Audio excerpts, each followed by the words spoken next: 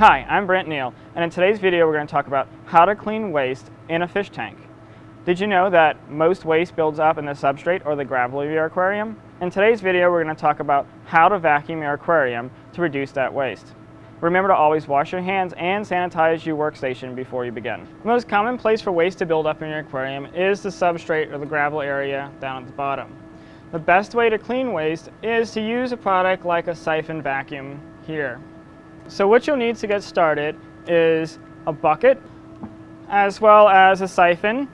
These are the only items you'll need to vacuum your tank. You're going to put the larger end into your tank, down into the gravel, and the tube down below into the bucket. And once you're done, you just lift it up and let air hit, and that's it.